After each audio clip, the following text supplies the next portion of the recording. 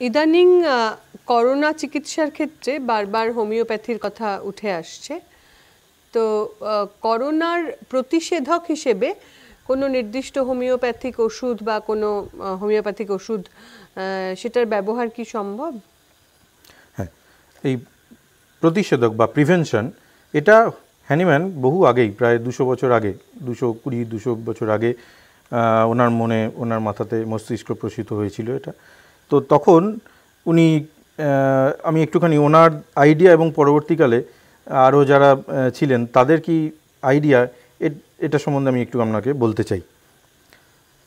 Organ of medicine এই বই, সেই বইতেই আমরা 33 নম্বর অ্যাফোরিজমে একটা যে ফুড নোট আছে সেখানটায় উনি লিখেছেন 1801 when the smooth scarlatina of Sydenham still occasionally prevailed epidemically among children, in it attacked without exception all children who had escaped it in a former epidemic.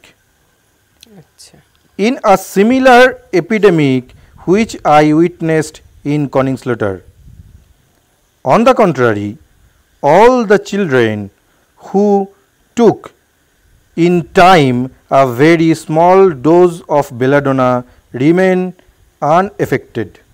মানে উনি বলছেন যে এই স্কারলেট ফিভারের একটা এপিডেমিক হঠাৎ করে ওই 1801 সালে 1801 দেখা গেছিল।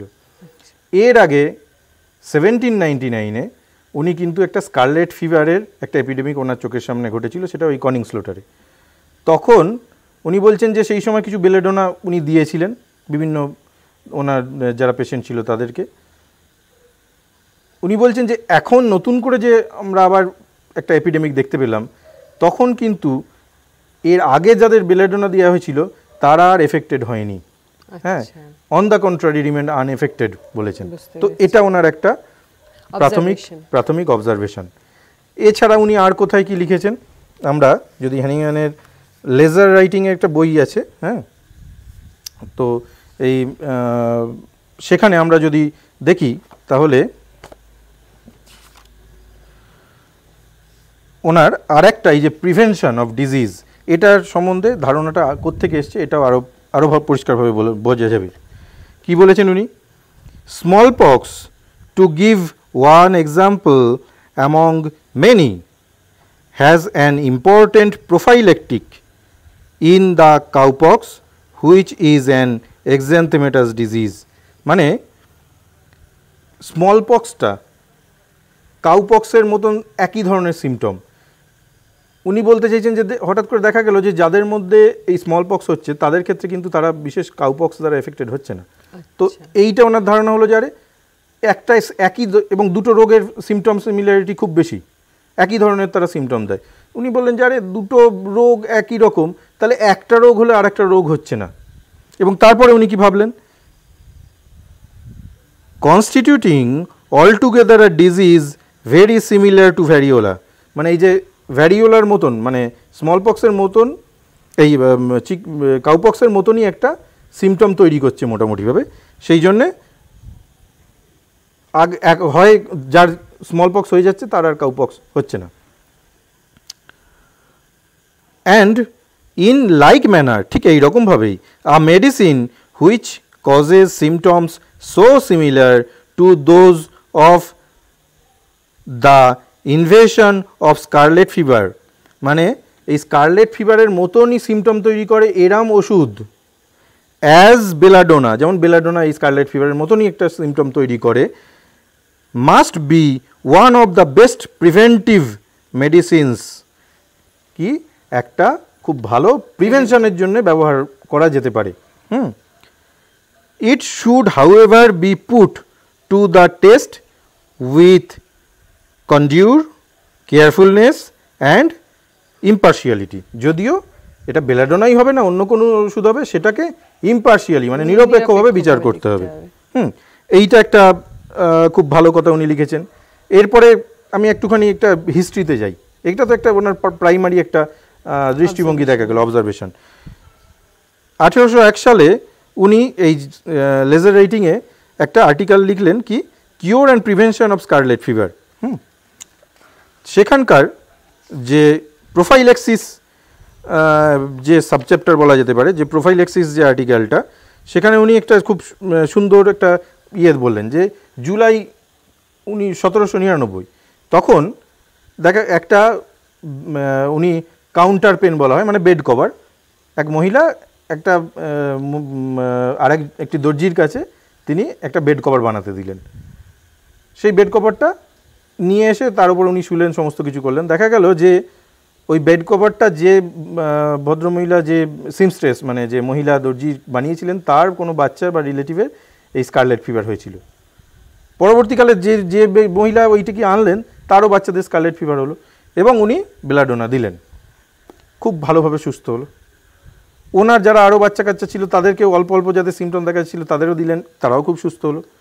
পরবর্তীকালে ওনার চেনাশোনা যারা, মানে আলটিমেটলি এটাই যে উনি যাদের যাদের বেলাডোনা দিলেন তারা সুস্থ থাকলো, তাদের কমপ্লিকেশন অনেক কম হলো। কিন্তু যাদের বেলাডোনা উনি দিলেন না তাদের ক্ষেত্রে দেখা গেলো যে নোয়িংলি বা আননোয়িংলি, হয়তো ওনাকে জানানো হলো না যে এরকম আরও বাড়িতে বাচ্চা আছে, তাহলে সে খেলো না। দেখা গেলো যে তার স্কারলেট ফিভার হচ্ছে, আর যাদেরকে দেওয়া হয়েছে বেলাডোনা তাদের স্কারলেট ফিভারটা হচ্ছে না। হ্যাঁ, তো এইটা একটা খুব কনক্লুসিভ এভিডেন্স উনি দিলেন। এরপরে কি, এর থেকে উনি কি রিজনিংয়ে কি এলেন? I reasoned thus, a remedy that is capable of quickly checking a disease in its onset. একটা আমি এইভাবে, উনি বলছেন কি, এটা বাংলা করলে কি বোঝাচ্ছে, যে আমি এইভাবে একটা উপসংহারে এলাম যে একটা ওষুধ যেটা একটা রোগকে খুব তাড়াতাড়ি সারিয়ে তুলতে পারে, must be it's best preventive. সেই ওষুধটাই সেই রোগটার সবচেয়ে ভালো প্রতিষেধক। তো এইভাবে উনি একটা উপসংহার টানলেন খুব সুন্দরভাবে, এবং উনি উদাহরণ দিয়ে দেখিয়ে দিলেন, এমন নয় যে আন্দাজে একটা কিছু বললেন। হ্যাঁ, উনি একটা ন্যাচারাল যে ডিজিজ তার থেকে উদাহরণ নিলেন, ভ্যারিওলা এবং কাউপক্স, এই কাউপক্স এবং স্মল পক্সের থেকে একটা ন্যাচারাল যে দুটো ডিজিজ, তার থেকে উনি একটা আইডিয়া তৈরি করলেন, এবং সেটা ওনার যে পদ্ধতি, অর্থাৎ সিমটম সিমিলারিটি দেখে বা টোটালিটি অফ সিমটম দেখে, যে একটা রোগের ছবি এবং একটা ওষুধের ছবি দুটোকে মিলিয়ে আমি ওষুধ যদি দিই, সেইভাবে যে ঠিক করার পদ্ধতি, অর্থাৎ হোমিওপ্যাথিক যে পদ্ধতি, সেই অনুযায়ী উনি ওষুধ বেলাডোনা ব্যবহার করেছেন, এবং যাদের রোগ হয়নি তাদেরও যদি বেলাডোনা দিয়েছেন, সেই বাচ্চাগুলোর আর স্কারলেট হয়নি। তো এইভাবে ওনার প্রিভেনশন, মানে আইডিয়া অফ প্রিভেনশনটা ওনার এর থেকে এসেছিল। কিন্তু এর থেকে একটা জিনিস আমি পরবর্তীকালে বলতে চাই, যে এটা সম্বন্ধে কিন্তু দ্বিমত আছে। যেমন আমি বার্নেটের লেখা, ডক্টর বার্নেট, হ্যাঁ, ডক্টর জে কম্পটন বার্নেট, ওনার লেখা ভ্যাকসিনোসিস একটা বই, ছোট বই। তো এটাতে উনি খুব বিখ্যাত লেখক ছিলেন। উনি কিন্তু ওনার সময়ে খুব জনপ্রিয় একজন লেখক ছিলেন বা জনপ্রিয় ডাক্তারবাবু ছিলেন। তো উনি একটা খুব সুন্দর লিখেছেন, হোমিও প্রোফাইল্যাক্সিসের 95 নম্বর পেজেতে উনি লিখেছেন, for the simple reason that homeopathy is a system of curing similia সিমিলিবাস কিউরেন্টার। মানে উনি কিন্তু বলেছেন যে হোমিওপ্যাথিটা খালি কিওর করার জন্যই ব্যবহার করা যেতে পারে, এটা কিন্তু প্রিভেন্টিভ হতে পারে না। whereas vaccination is not a curative measures at all but a preventive one. Vaccine দেওয়াটা মানে হচ্ছে সেটা প্রিভেনশন করা। হ্যাঁ, অর্থাৎ হোমিওপ্যাথিতে যে কিওর প্রিভেনশন সম্ভব, এটা কিন্তু উনি মানেননি। তো এখানে আমি একটা কথা ছোট্ট করে উদাহরণ দিয়ে বলতে চাই। একটা হচ্ছে হ্যানিম্যানের কথা, সেকেন্ড কথাটা হচ্ছে যে আমরা যখন দেখা গেলো যে আমারও এক্স এর করোনা হয়েছে, ওয়াইয়েরও করোনা হয়েছে। এক্স এর ক্ষেত্রে জল তেষ্টা খুব বেড়ে গেল, জিভ শুকিয়ে গেল, চঞ্চল হয়ে উঠলেন তিনি। ওয়াই এর ঠিক উল্টো দশা হলো, জিভ একদম ভিজে, জল তেষ্টা বিন্দুমাত্র নেই, এবং তিনি মানসিকভাবে খুব দুর্বল হয়ে যাচ্ছেন, খালি ঘুমিয়ে পড়তে চাইছেন, মানসিক এবং শারীরিকভাবে খুব দুর্বল বোধ করছেন নিজেকে। তাহলে দুজনের ক্ষেত্রে করোনা কিন্তু দুজনেরই হয়েছে, দুজনের কিন্তু একই ওষুধে কাজ করবে না। হ্যাঁ, তাহলে সেই ক্ষেত্রে রোগ হলে তার সিমটম কী হবে এটা আগে থেকে জানাটা কিন্তু খুব দুরূহ ব্যাপার। তাই এই ক্ষেত্রে প্রিভেনশন, মানে হ্যানিম্যান বলে গেছেন যে রোগ হলে যে ওষুধটা দিয়ে আমরা ঠিক করতে পারবো সেটাই বেস্ট প্রিভেন্টিভ। কিন্তু রোগ হলে তো আমাদের আলাদা আলাদা ওষুধ দিতে হচ্ছে, তাহলে বেস্ট প্রিভেন্টিভটা আমরা খুঁজে বার করবো কোত্থেকে? এইটা কিন্তু হ্যানিম্যানের যে যুক্তি সেটা অনুযায়ী আমি ওনাকে কাউন্টার করলাম, এটা কিছু ওটা বলা যেতে পারে। যদিও হ্যানিম্যান কিন্তু আমাদেরকে একটা প্রত্যক্ষ মানে একটা ডাইরেক্ট এভিডেন্স দিয়ে গেছেন, মানে হ্যানিম্যান কিন্তু আমাদের প্রমাণ দিয়ে গেছেন। ফলে যেটা প্রমাণ দিয়েছেন সেটা সত্যি নাকি না প্রিন্সিপাল, আমি যেটা বললাম হ্যানিম্যানেরই প্রিন্সিপাল, সেইটা ঠিক, এই দুটো কিন্তু প্রমাণ সাপেক্ষ।